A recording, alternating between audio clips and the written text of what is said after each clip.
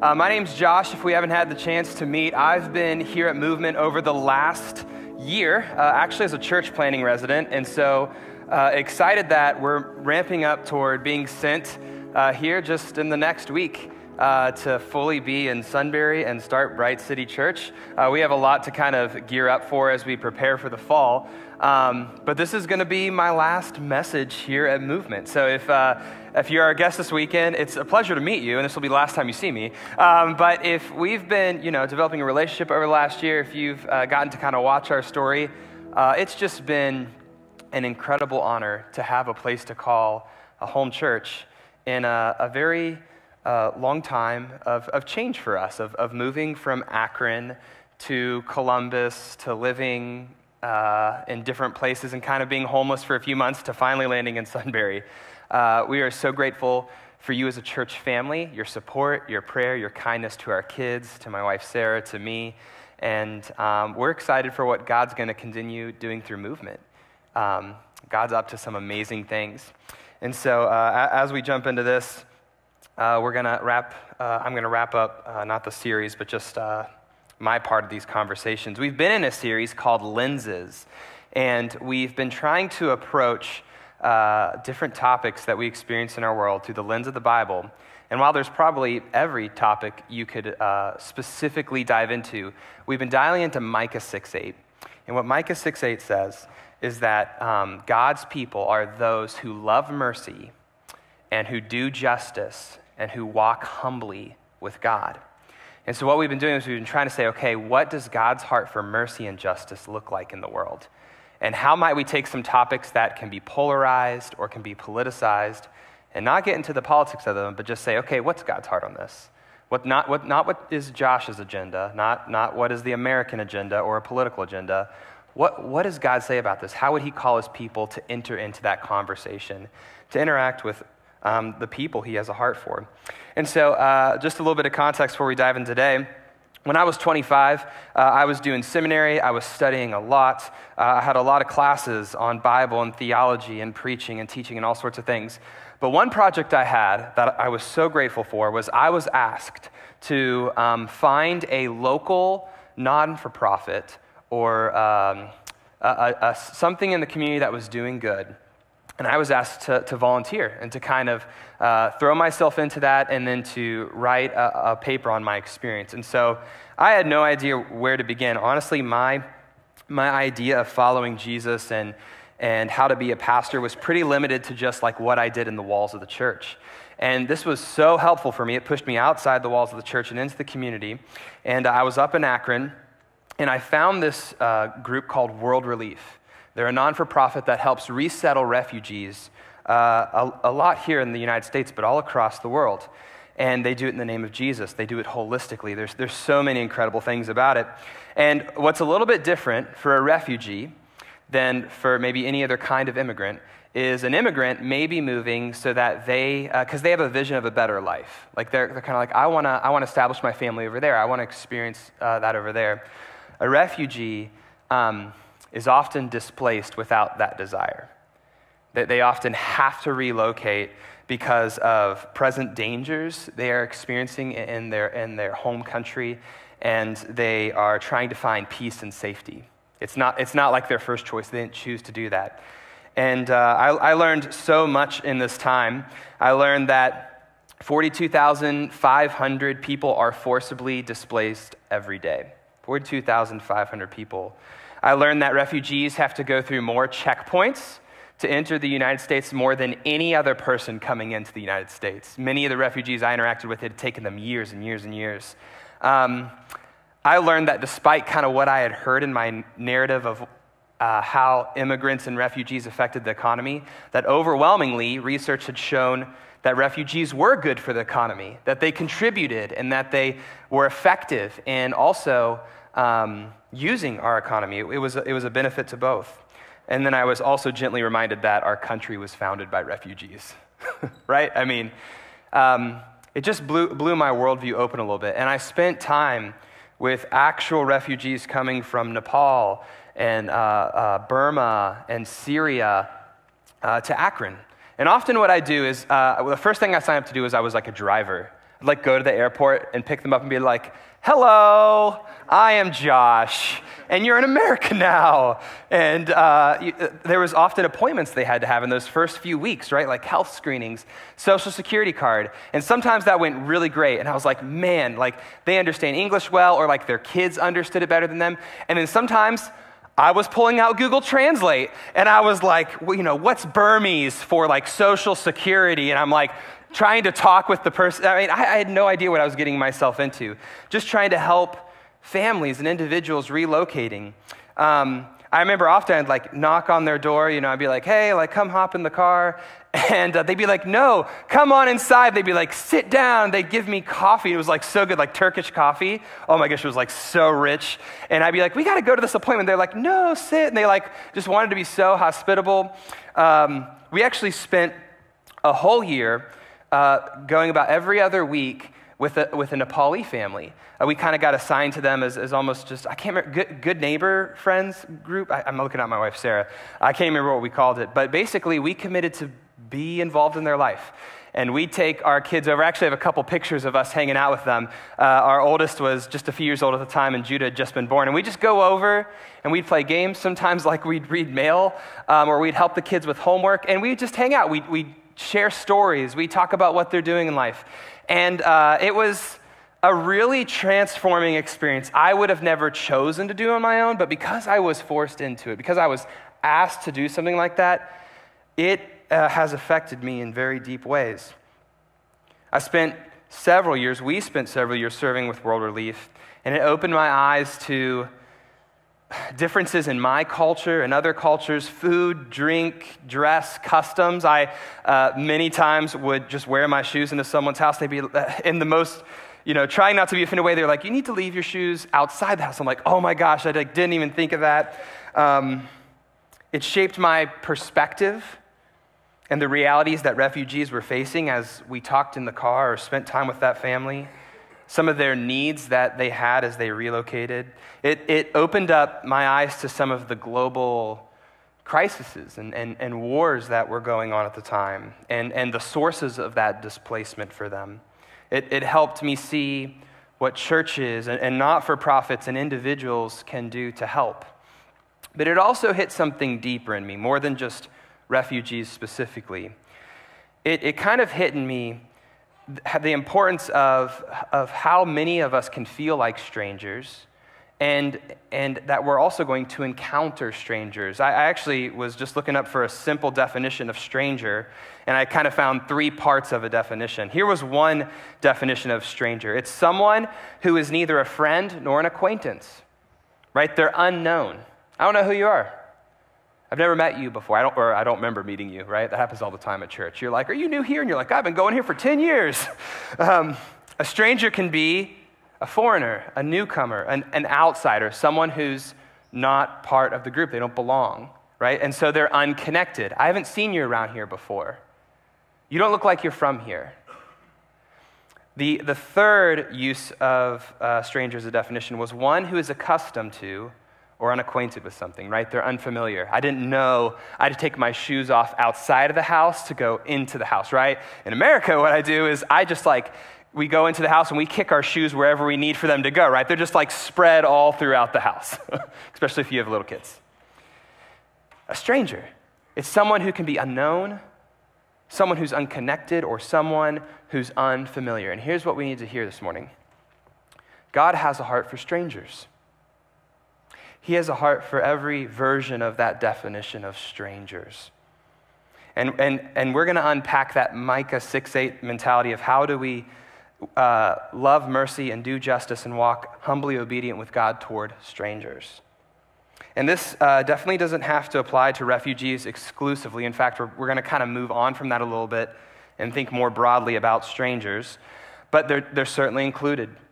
It blew my mind open to a whole idea of feeling like an outsider that I had never thought of before. And I think that this topic will serve us best if we consider that broadly, instead of just one particular kind of migrant or ethnicity or group. Here's something that can be helpful for us as well. Anyone can feel like a stranger, but all of us will encounter strangers. When we first got married, we went on a honeymoon, right? We went to Cancun. And I'd never been out of the country before, so I had no idea what I was doing. And we got there and we decided we were going to save a lot of money and we were going to go buy all of our groceries. And we were going to like eat lunch and breakfast at the hotel and we'd be so good. This was even before the whole envelope system thing I was talking about, right? So we got on a bus. And we paid in pesos, and we're like going to the grocery store. And man, they would pack these buses full. And I remember one time, all of a sudden, the bus just stopped. And everyone started getting off. And they were all chattering. And we're like, what's going on? Do we get off? Like, is everything okay? And someone finally could understand our confusion because we're just sitting there like, what do we do? And someone finally came over to us and was like, a car hit the bus. And so we have to get off the bus so that they can take care of the damage that's been done. And we're like, okay, so then we have to like get off the bus. We're all cramming into noon. It was wild. I remember one of the things we got at the grocery store was I loved mangoes. So I got mangoes, right? And I brought them back to the hotel. And everyone warned me about the water in Mexico. Don't drink the water. And so I was afraid of water in Mexico. And so I didn't wash the mangoes. I just like cut them up. And I was like eating them like this. And what I learned is that mangoes have this toxin that's similar to poison ivy. And if you rub it all over your face, you get a terrible rash. And so here I am on my honeymoon in Mexico with this rash all over my face. It was hard to resist. And I like went to the CVS and I'm like, do you have any like anti-itch cream? And they're like, senor. And I'm like, I don't look at my face. I have rash, itch, make it stop. Like I was just like so out of context. I was so frustrated because I was on their turf. And I wasn't equipped to handle that. And I desperately needed help. And it was frustrating because it wasn't their fault. It was my fault. I walked in, flew into Mexico and was trying to figure out how life worked, how language worked, how custom worked. And I was trying to vacation and doing a lousy job of it. Anyone can feel like a stranger, right? You've maybe traveled and felt that before. But all of us will encounter strangers. Even if you never leave the country or the state of Ohio or Columbus, you're going to encounter people with different customs and cultures and languages and backgrounds. And Columbus is becoming incredibly diverse. I had to do a lot of research on demographics as a church planner. It's increasingly diverse. And as we explore God's heart for strangers, we need to think about all sorts of different people who fall under this category: refugees, immigrants, international families, minority ethnicities. Here's what we know about God's vision for the world, his kingdom, is that God's kingdom vision is multi-ethnic. When we're at the end of time and God makes all things new, what he imagines is people from every tribe, tongue, language, nation, from every part of the world together with him. In fact, Jesus, when he commissions his disciples, he says, go to all nations and make disciples. In Acts 1:8, it says, go to the ends of the earth. Like the whole world is included in God's restoration plan. So that's the end goal. We're moving toward a multi-ethnic, one community under the name of Jesus. And what I mean by kingdom vision is it's how God wants the world to be and what he is making the world to be. But the Bible will specifically talk about strangers. And in fact, the word that it uses to describe what a stranger is this word ger. Ger can often be translated as stranger, foreigner, a sojourner, right? Someone traveling, an alien, right? Someone foreign, not from there, an immigrant. If you look through your Bible, if you look through the Old Testament, you'll see this word pop up many times. In fact, it appears 92 times in the Old Testament. And basically, it's someone who's not an Israelite. Right, the Old Testament is written around the nation of Israel, and so the foreigners in their land are non-Israelites who journey through their land, who stay in Israelite territory. They are people of different ethnicities. They are people who are unknown, unconnected, and unfamiliar with Israel. People who are traveling, trading, fleeing persecution, marrying, moving, visiting others. And God knows that strangers are susceptible to neglect, abuse, and being taken advantage of. In fact, God's heart is to love, protect, and invite the foreigner. Over and over again in those 92 times that stranger comes up in the Bible, we see things like this in Psalm 146, that the Lord protects the foreigners among us. He cares for orphans and widows. We see in both in Leviticus and Deuteronomy commands of what Israel should do when they encounter strangers. Here's Leviticus 19. It says, "Don't take advantage of foreigners who live among you in your land. Treat them like native-born Israelites and love them as you love yourself." Sounds like Jesus, doesn't it? "Remember that you were once foreigners in the land of Egypt. I am the Lord your God." In Deuteronomy chapter 10, it says, "The Lord ensures that orphans and widows receive justice, and he shows love to foreigners living among you and gives them food and clothing. So you too must love foreigners. For you yourselves were once foreigners in the land of Egypt." Did you pick up on that repeated thing in both of those verses? The motive for why Israel should be loving to outsiders, to strangers, is because they were once strangers in the land of Egypt. We actually went through a series on the book of Exodus just a few months ago, and that's the whole story of God's rescue plan of Israel out of Egypt, where they were slaves, where they were foreigners, where they were abused and neglected and taken advantage of. And so, buried in God's commands to love those who are strangers is remember that you once were strangers. Remember what it was like when you were treated in Egypt. That's the motive for what should shape how you now have an opportunity to treat the foreigners in your land differently. Because that's where they were. We actually are given that same kind of motive. Even though we're not Israelites, if we jump all the way to the New Testament to what Jesus has done, we get the same kind of "you once were outsiders" mentality. In fact, we can relate as outsiders who've been brought near by Jesus. For most of history, God's chosen people have been Israel. They've been selected to know him more intimately than any other people group on the planet. But that does not mean that God's heart is not for the rest of the world. In Genesis 12, when God calls Abraham, he says that he's going to bless Abraham's family. He's going to make him into a nation. And that as he blesses his family, he would be a blessing to the rest of the world. So is God's heart to bless just on Abraham? No. That through Abraham's family, the rest of the world would be blessed. His heart is for the world. He's choosing Israel. He's choosing the family of Abraham as the means to do that. But the rest of the world has struggled to be integrated into God's vision for the world, primarily because of Israel's lack of carrying out that vision. So Jesus changes all this, right? John 3:16, God so loved the world that he sent his son. He knew he couldn't bank on people anymore. He had to send his own son. And we're going to read a longer part of how we're supposed to understand what Jesus has done for us as outsiders. And I want you to all this that we've already talked about can be used as a lens of, okay, I need to see myself there. This whole talk this morning means nothing if at the end of it you still don't see yourself as someone who was once an outsider. You'll never find a deeper motivation, and God can't possibly give you a deeper motivation than the fact that this is what you once were. So be careful to hear yourself in this. I want you to hear yourself in this.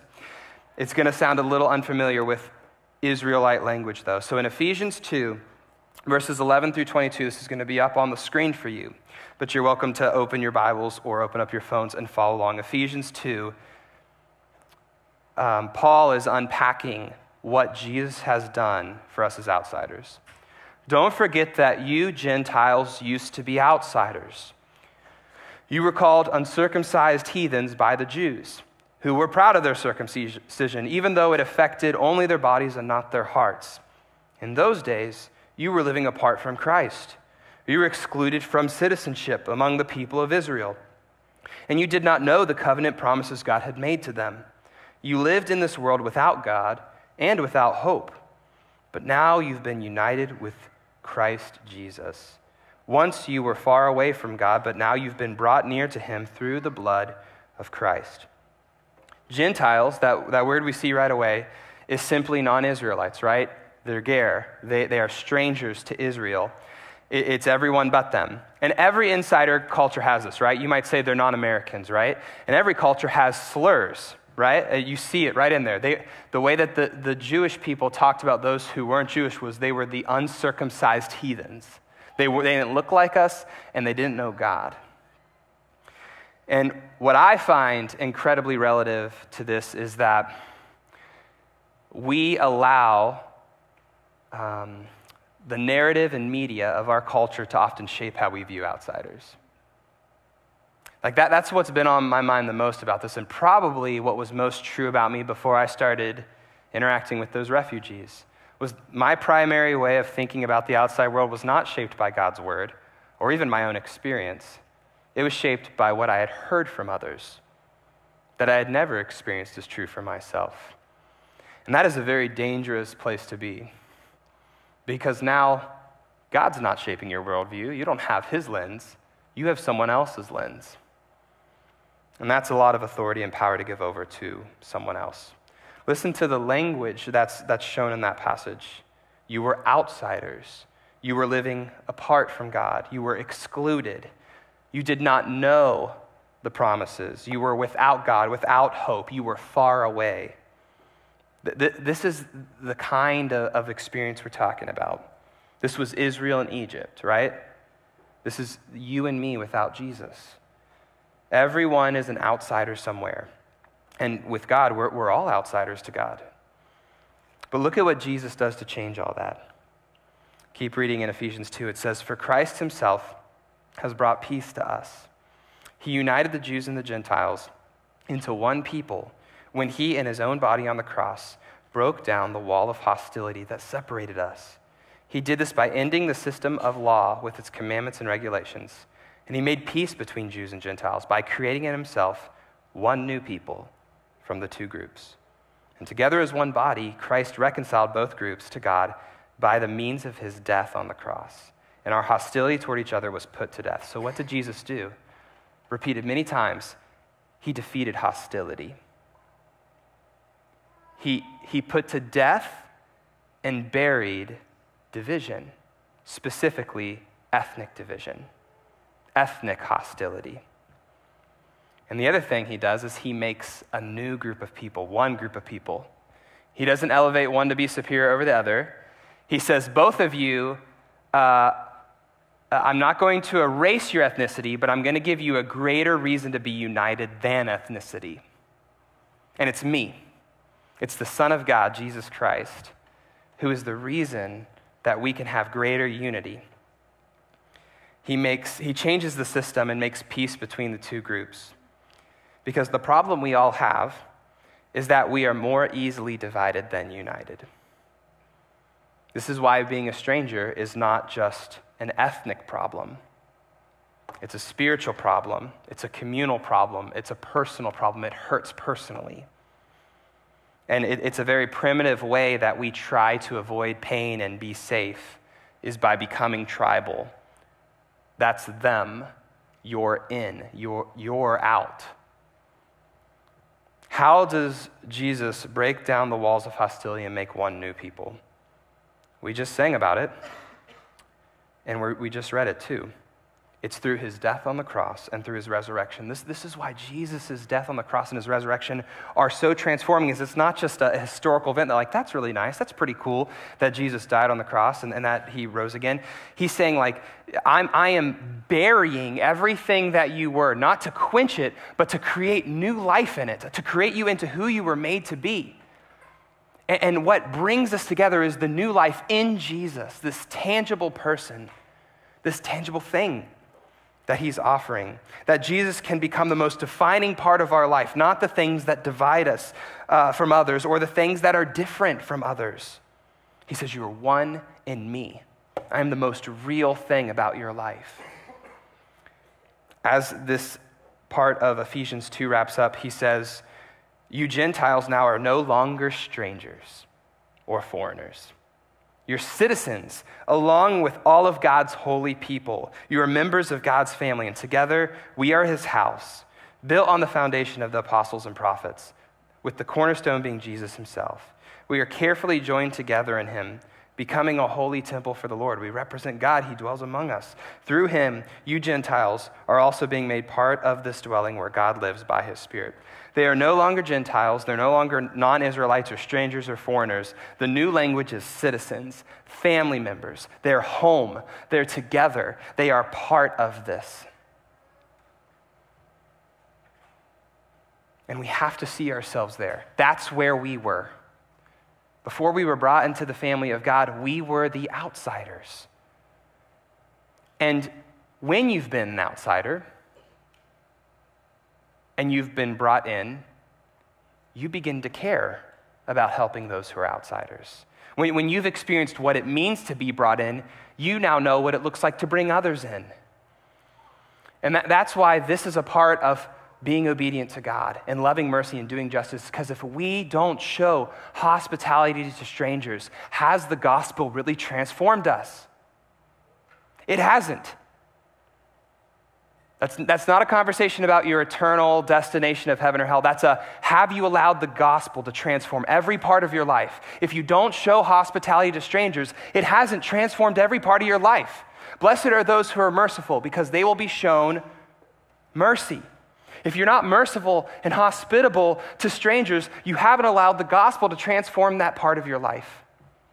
And so our big idea today is that God's people offer hospitality to strangers, and they help outsiders become insiders, because that's what we were.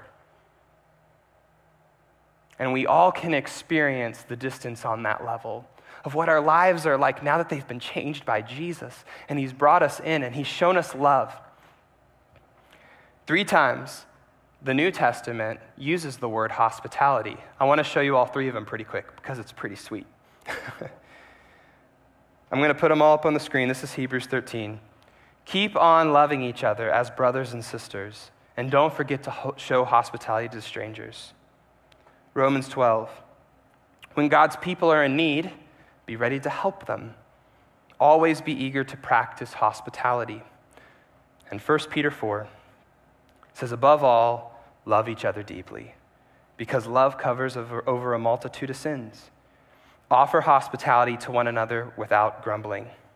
Here's what I want you to notice. Jesus' followers are called to love in 2 different directions. It happens in all 3 of those verses, the only 3 times we see hospitality. The first direction we love is that we should love each other. Did you see that? It says, loving each other as brothers and sisters, right? When God's people are in need, to love each other deeply. This is the word Philadelphia, right? And it's a 2-part word. Philo means brotherly love, right? The city of brotherly love. It means befriending. We are called to befriend Delphia, which is just family. 2-part word, befriending family. Right? Mom wants all the kids to get along, right? It's a happy Mother's Day when everyone's not fighting. Befriending family, Philadelphia. The word hospitality is philoxenia. Befriending, right? Brotherly love. Xenia, strangers, outsiders. So love goes in 2 directions, right? Insiders, we love one another, Philadelphia. We love outsiders, philoxenia. Same kind of love, 2 different directions. So is our love complete? Are we hospitable? We were talking on our team that hospitality's kind of gone away. I remember when we first showed up here a year ago, Mark got up on stage and was like, the Taylors are here. And we were like, hi. And he's like, everyone take them out to lunch. And we're like, how many lunches are we going to go on? I'll be honest. We went on 1. And we got to know and love people in other ways. We served together, right? And we've been in group together and things like that. But that's a pretty hard thing to do, right? Is invite someone out to lunch. For some reason, that's become a little bit culturally harder for us. When I was talking with Ben, he was like, I remember back in the day, you always went out to lunch with someone. But for me, that's a little bit less familiar. What if we could recover that lost art of hospitality? Not entertaining people. Entertainment's not a command in the Bible. Hospitality is. And the difference between entertainment and hospitality is, are you trying to impress people, right? How long are you vacuuming? Go out to eat. Then you don't have to vacuum, guys. Come on. We've already said this, but I just want to reiterate it. This is what biblical hospitality looks like. It loves, it protects, and it invites. And the reason I know that is because we connect that all the way back to what we said about God's love for those who are ger, who are strangers. God loves, protects, and invites the outsider. So our hospitality should look that way. Let's just sit on the power of invitation. An invitation can make all the difference in the world. And let me tell you something else. An invitation rarely, if ever, does harm. I've never had someone get mad at me for inviting them to be part of something. I have yet for that to have happen. I do have people who have felt left out because I haven't invited them. Invitation is a powerful thing. It's like the only resource we have in church planning right now, is we just kind of meet people and invite them to be part of things. We're trying to protect not having an insider mentality to just be like, hey, we're new here. Oh, you're new here too? You want to come be part of this with us? Sometimes it's a yes. Sometimes it's a no. If it's a no, it's usually not because people are offended that we invited them to something. An invitation can lead to changing people's lives, to them following Jesus. The refugees, let's go back to them. This is what World Relief says about refugees. There is no better healing experience for a refugee family than getting to know an American family that chooses to come alongside them and guide them through their journey. That was why we were part of this good neighbor relationship, was because World Relief had studied and known that the refugees who integrated best into the United States were those who integrated with American families. We have an international family on our launch team. They're not a refugee, but they've only lived in Columbus for 4 years. And I sat them down for coffee the other day, and I said, hey, I'm just really sensitive to insider culture and what it's probably like to experience our church plant or just even our community as an international family. And thankfully, he said, we've felt so included. And he said, do you remember when you invited us over for Friendsgiving? You guys ever do Friendsgiving, right? And we were like, yeah, we did Friendsgiving because we didn't want to do group that week. And he was like, we've never known how to do a proper American Thanksgiving because we're not from here. Right? They'd never been invited to Thanksgiving. That got me thinking, like, we're about to celebrate 4th of July in a few weeks, and they've probably never celebrated that either. We'll show them how to properly do that, right? Like lots of hot dogs, probably things I shouldn't mention on recording. Here we go. They were brought in. All I did was invite them to eat turkey. We felt so included. No one had ever done that before for us. I can only tell you the kinds of things that international families at times have experienced, not even from words, but from what they just see people's body disposition from their neighbors and those in the community. A friend of mine, a pastor, Tony Lavigny, he says this about hospitality. He says, in preaching, we get to hear the gospel. In music, we get to sing the gospel. But in hospitality, we get to feel the gospel. I was invited in. I was an outsider, but I wasn't treated like one. Someone invited me in and showed hospitality.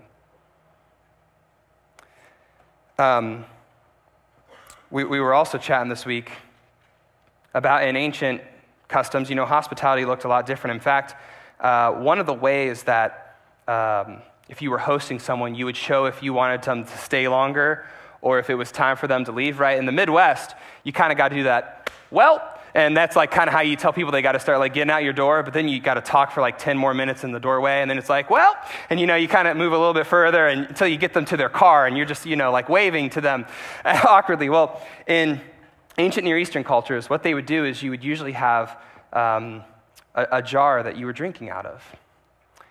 And if wanted you to hang around, you'd dump more water in the cup. You're invited to stay longer. You'd fill it a little bit more, you'd fill a little bit more. And if it started to get down and the kids were getting a little crazy, you wouldn't fill it up again, right? It's like, it's time for you to go home. And it was custom. Sometimes, you want to know what people would do? They would fill up the cup so that it was overflowing. You know what that meant? You can stay as long as you want. Wouldn't recommend doing that if you don't mean it.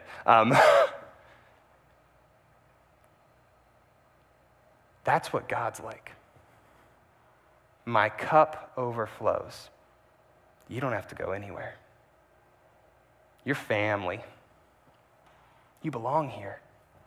Don't be unfamiliar. Don't be a stranger. What if in just small ways that began to change in you this week? That without grumbling, we showed hospitality to strangers. That we didn't guilt trip ourselves, but we just committed to say, God, help me see the ways I can be hospitable. Help me be reminded that my cup overflows because you don't kick me out. When I was an outsider, you drew me near. That just because they look different or sound different or do something different from me, I probably all the more reason need to show them hospitality. That is God's heart for you. I want you to hear that more than anything else. That is his heart for you. Your cup overflows. I'm going to pray as the band comes out and give us some space just to invite God to remind us of that. Father, we could talk about this even more at length, but what we really want is you. We want our cup to overflow, not because we know a lot of things, but because we have you and your son, Jesus. And all those times we've personally felt disregarded and displaced and like outsiders, Father, you remind us that's not how you treat us. We don't have to be unfamiliar with you. We don't have to be unconnected from you. We don't have to miss out on your love and your goodness. Fill us up with that kind of love, with that kind of hospitality, and let it overflow to even people that would be the last kind of people we would expect to interact with. Change our homes and our groups and our communities and our world. Make it the way you want it to be, God. Your kingdom come on earth as it is in heaven.